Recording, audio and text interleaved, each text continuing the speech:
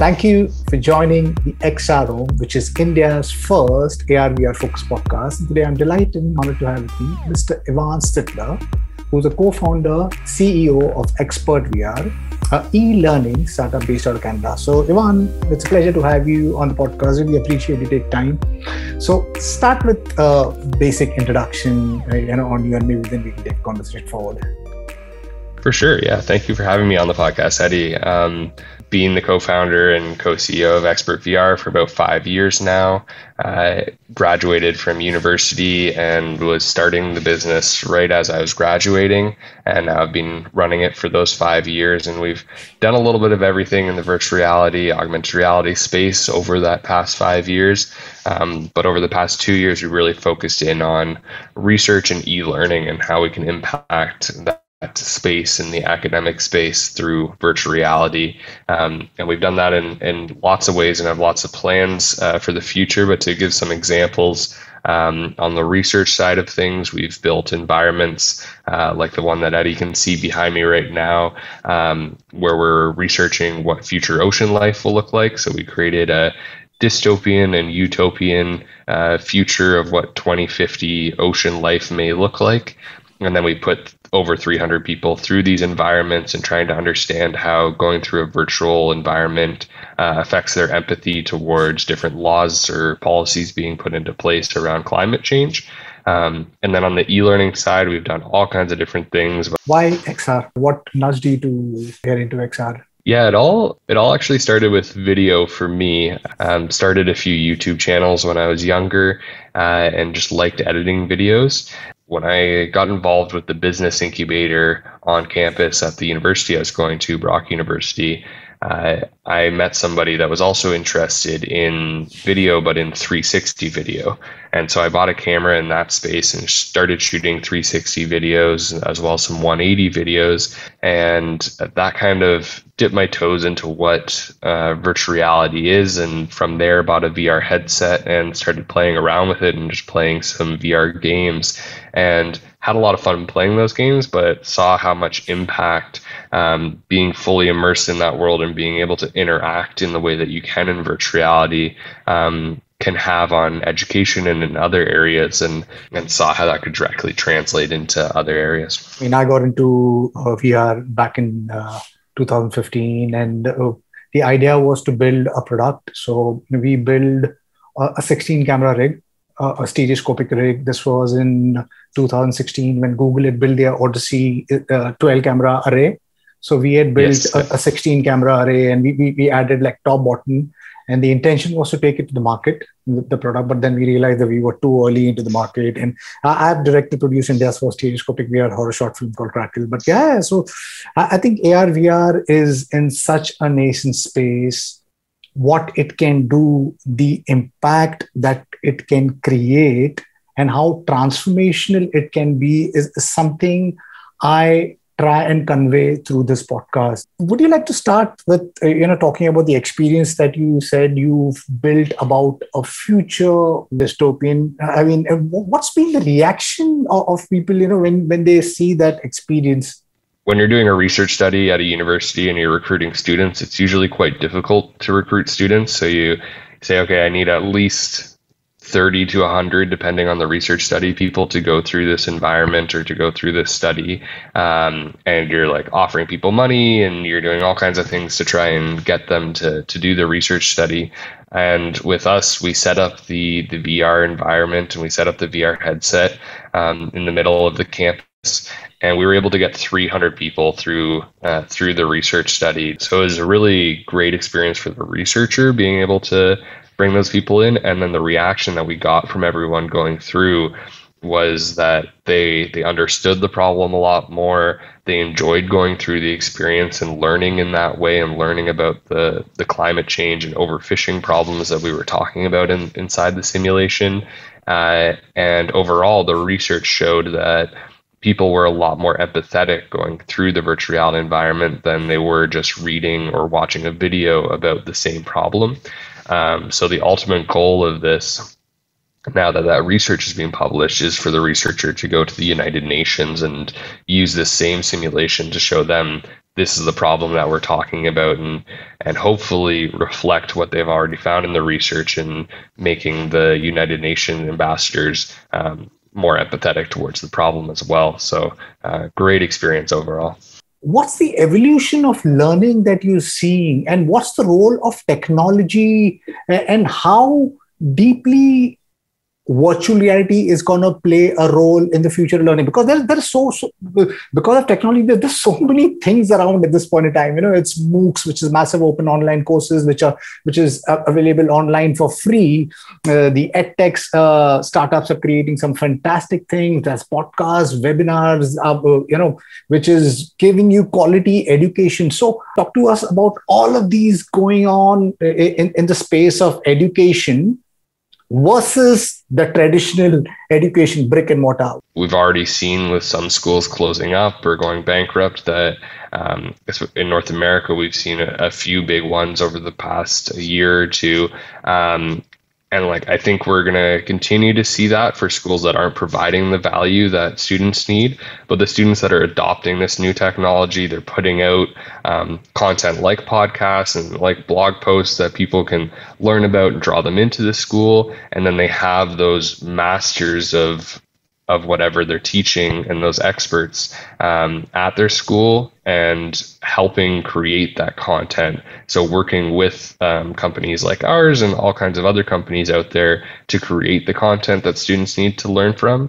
I think we're going to see both in the brick and mortar as well as online in those free or easily accessible for a fee courses online where you go and you learn from an expert and you learn the basics, maybe just watching some videos or listening to their podcast or their audio or going through slides. And then they say, okay, now it's time to go into the virtual reality environment. And then you jump in there and you start to put to practice and you fail, but you fail in a safe environment where you're learning from your failures and you're actually doing the actions that you would be doing in the real world, whether that be something like a trades job where you're using your hands a lot and using tools and it's very applicable in that way, or if it's in like a business sense where you need to present to a group of people or use your communication skills and you're practicing in that way.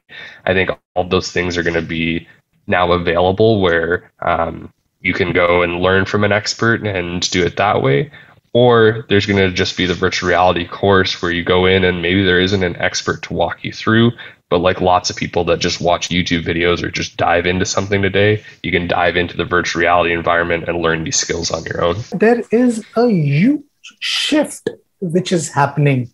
I mean, things are extremely fragmented at this point in time, and there is not much clarity because there is some great innovation which is happening.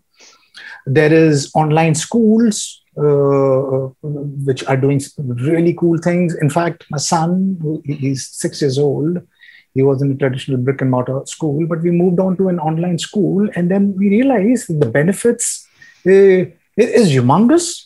From like financially plus what the curriculum itself. Now, virtual reality, we're just understanding the language because there are so many barriers at this point in time. Even now, right from your headsets to the accessibility of the headsets, the price points, the technology, 5G and stuff like that. Today, we still have issues with a 2D platform. COVID thrusted us into this digital world. And then we saw this huge digital divide, the haves and the have-nots, because there is still a certain population who don't have basic internet connection and your devices through which you can access education. If you had to predict a roadmap of what the future of education is going to look like, where do you think the education is going to look like in another 4 or 5 years? You're definitely right. There's that huge divide of haves and have-nots, and I think that's a big area where virtual reality can step in and help. Because right now, a lot of education, especially here in North America in the university system or in Canada, we have universities and colleges, and universities are more your you're learning from books in colleges is more you're learning the skills hands-on, and you're actually putting those skills to practice while in school. And I think it's very difficult if you don't have a lot of money and you don't maybe quite know where you want to go in life, to pay lots of money to go to a university and just read a bunch of books and go through that process, versus in the future with virtual reality saying, here's a micro credential. You go through this virtual reality course, and you're going to have this credential to do X, Y, or Z skill. And there are companies hiring for X, Y, and Z skill. But even better, hopefully it allows companies that are looking for X, Y, and Z skill to say, hey, we'll sponsor you with a VR headset that has this course on it, and it's very affordable for the company to pay for. And then now they're getting employees that are fully trained in that area. I think we're going to see a lot bigger connection there between education and industry.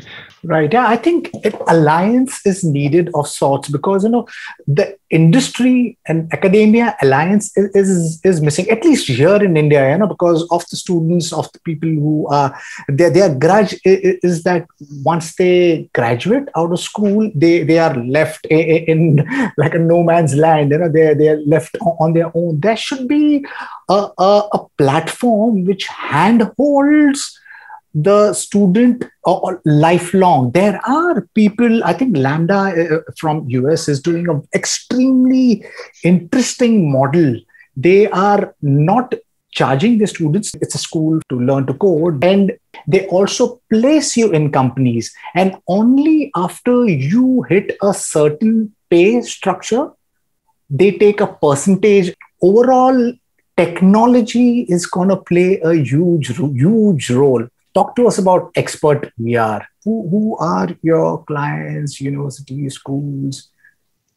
Yeah, we're mostly working with academic institutions. Our goal over the next 5 years is to help 1 million people learn from actions instead of statements. So learning from actually doing and putting to practice the skills that they're learning through virtual reality.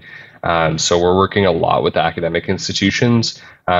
So like I said, I think academic institutions are going to continue to thrive in the future, but there's going to be lesser of them, and there's going to be ones that are adopting technology of today that are going to attract the expertise to build out these courses and this new type of content, and they're going to be seen as the leaders of tomorrow, even if they're not huge schools today.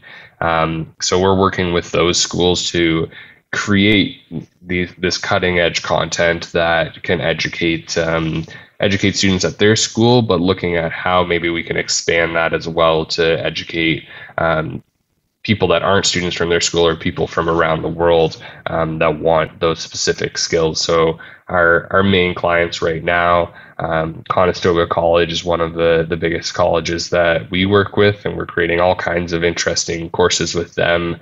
And we're doing, like I said, lots of emergency services like police and firefighting courses, but we're also looking at other like soft skills and counseling or other areas where we can give people the practice that they need before they go into not just dangerous situations, but also situations that are very difficult to navigate, like if you're a counselor or in those types of situations. What's the payment structure, and what's the partnership structure with your schools and universities? Are you open to working with universities out of Canada? I mean, here in India? We're open to working with anyone, anywhere.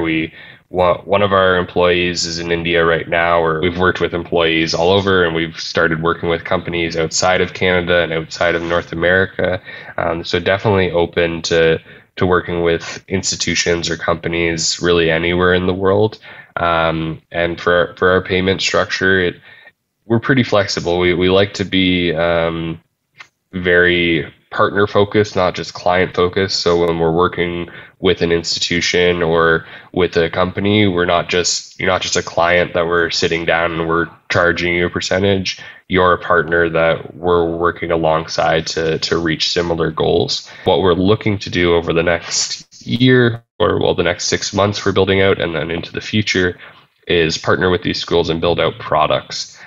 So instead of charging them, I don't know, around $100,000 Canadian for one of these environments, we can say, let's partner, let's build a simulation together and maybe get grant funding together, or just us get grant funding, and we'll build out a police training simulation.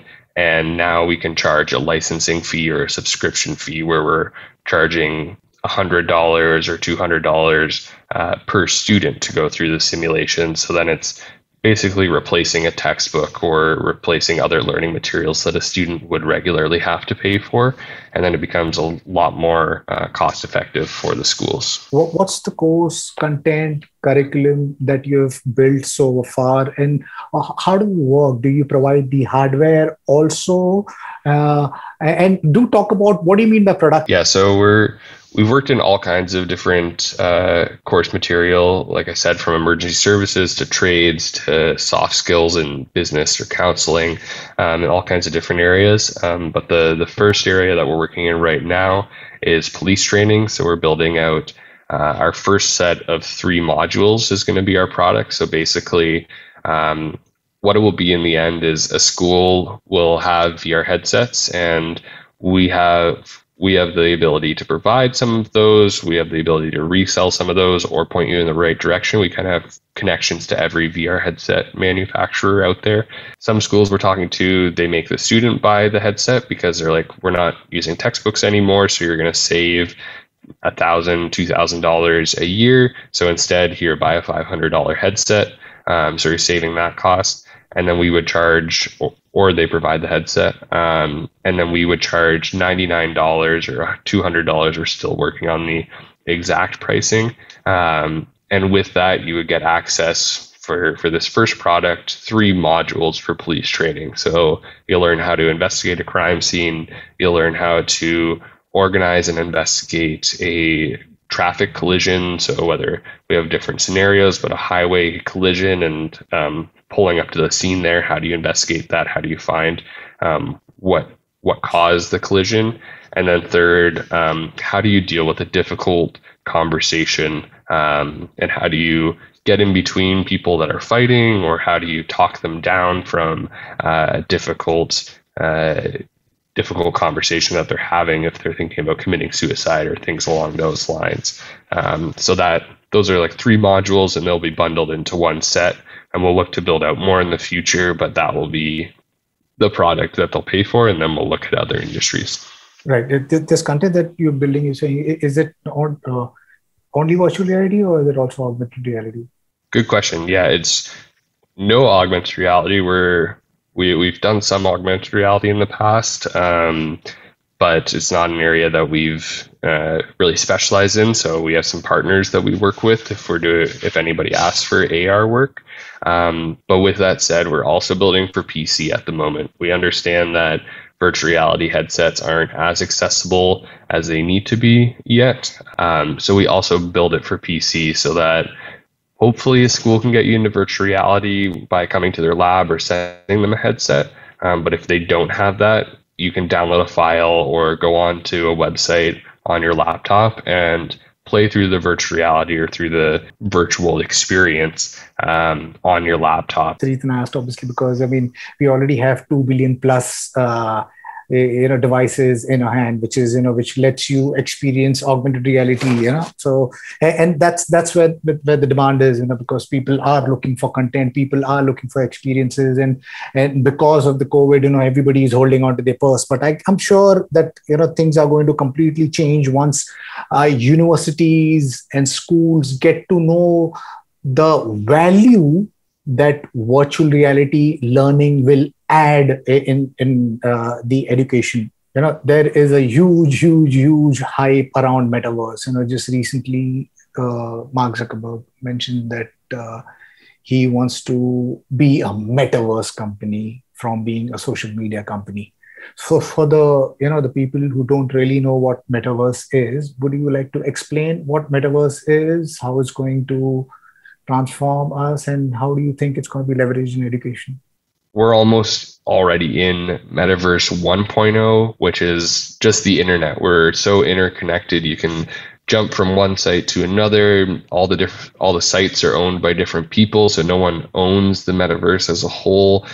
We can jump onto Zoom calls and audio and share all kinds of different types of content. So I would say we're almost in that metaverse 1.0, and then what most people are talking about would be kind of metaverse 2.0, at least in my head. And what that is now creating that 3D environment. So being able to have a digital persona, which is your avatar, but also your profile and all the information that you want attached to yourself. And then you go from one 3D world to another. So you're going shopping with friends in this fully digital mall, and you're walking up and down the different aisles and shopping for whatever you want to shop for. And then you click a button or you do some kind of hand motion and a portal appears in front of you, and you walk through that portal, and now you're in class and you're learning some new skill. And then you finish class, you open another portal, and you're at a bar with some friends. And then you want to go home you want to go hang out and watch a movie with your significant other. You open another portal and you walk through that, and now you're in this gigantic movie theater that would almost never be possible, that's floating around the moon kind of thing, or on the moon, and you're watching in that way. So all those 3D experiences most of them are already created today and are just going to continue to get better, but interconnecting those so that you can travel throughout them as the same person and not having to click out like you do now to like some UI and have to go through all the apps that you have. And it's not all interconnected. You don't have the same avatar. You don't have the same information. And then at the same time, I guess, being able to control that information. So if you go to one experience and you want to look professional and you're at work in the metaverse and you're at the office doing a board meeting, I know we do our meetings every Monday morning in Rec Room and get together there and have our meeting, but then go play paintball afterwards. You might want to be in a suit in that environment, but then when you teleport and go through the portal to a different environment, now you change into an ogre or something, or whatever kind of avatar you want. That's kind of how I picture the metaverse, I guess. There is Facebook, which is working on Horizon. There is Epic, working on Fortnite, Roblox, NVIDIA, which is working on Omniverse. They're building digital twin, which is going to be a one-to-one digital world of the physical world. And there are various startups around the world, who are, building these small pieces. I just hope that the internet, which was supposed to be or designed to be a platform for everyone, is become a walled garden now, and it's got gatekeepers. I hope that with technologies such as blockchain and AI, this new web, spatial web or metaverse that we are building is a decentralized and beneficial for all.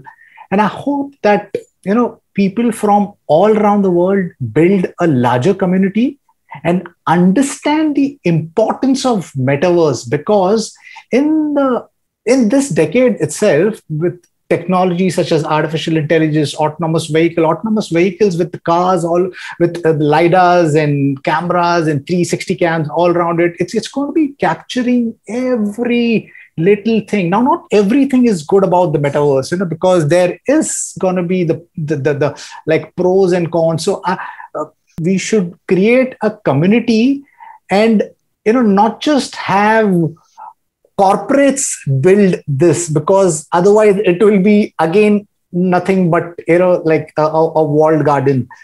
NFTs, again, it's something that you are really excited about, and it's exciting, it's weird, it's scary. I mean, so would you like to describe a NFT and how it's going to impact everyone? First, I just want to say, I completely agree with you that hopefully, and I don't know, the ideal and what the metaverse should be is that decentralized, and no one has like walled gardens, no one's a gatekeeper and in control of it, and everyone can benefit from it. So yeah, I just wanted to say I completely agree with that statement, and hope I guess talking about NFTs, that like the blockchain and what is being created there can have allow that in the metaverse. But yeah, talking about NFTs, an area that I've been interested in for about 8 months or so now. I got into blockchain and cryptocurrency back in 2017 a little bit, not very much. I'm not an expert, but got interested in it and have been kind of following it since then, and especially over the past year, and got interested in NFTs. And I think NFTs is interesting because there's a lot of applicability to the metaverse, but also a lot of applicability to the real world, even though it's all all digital. And so to explain NFTs, I think there's kind of two types of NFTs almost. There's utility NFTs and art NFTs. And so NFT, non-fungible tokens. So you can't fake that token or what that is. So on one side, there's the art piece, which I think is a little interesting, but is going to be very hard to compete in now and especially into the future. And with that, basically, you're just creating art, and when you make that into an NFT, you're saying now people own that art and they own some sort of rights to that art, so that they can resell it or use it in for license it for different things. On the utility side, the area I'm a lot more interested in, and especially for the metaverse, it's basically like you're creating that art and maybe creating that 3D asset that people can own, but then there's so many other aspects of it that you can build off. I think Gary Vaynerchuk has done a very good job of showing what that can be with his VFriends project, as well as, I can't remember the name of it off the top of my head, but he just launched another restaurant project. And basically with this, that you own the NFT, you own the art, but then that art also gives you access. So for the VFriends project, owning that, it allows you to go to VCon for the next 3 years, which is his conference that's going to be coming up next year. With the restaurant project, it allows you to go to the restaurant. Without owning the NFT, you can't go to his restaurant that will be opening up.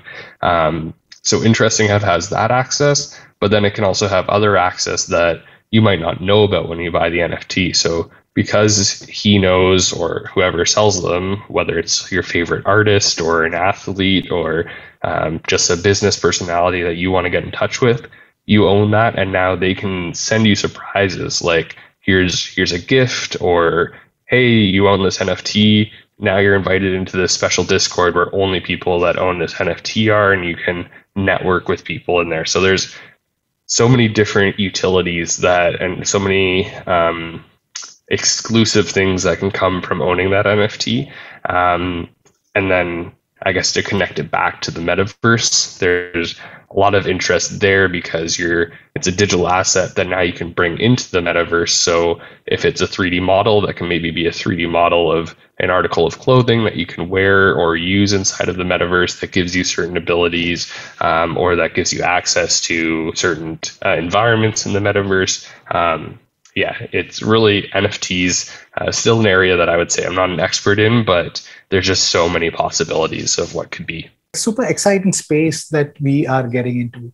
For those education institutes, the traditional brick and mortar institutes who are playing a wait and watch game and not leveraging technology, such as AR, VR, or artificial intelligence, what would be your pitch to them? There's definitely people at each academic institution that are interested in these technologies. So find the people at your institution that are interested in these technologies, and even if you don't have the resources right now, give them a little bit of time out of their schedule that they can use to spend on researching and seeing how this technology can affect your institution, and really listen to them when they come back with their findings. Because if you find people at your institution that are interested in this technology, they're going to be passionate about researching this and seeing how they can impact your institution and the job that they work for. So they're going to come back with some really great insights, and there's so many ways that this technology can be used at a very low cost all the way up to millions of dollars. So there's a lot of resources that you can play with depending on which route you want to go.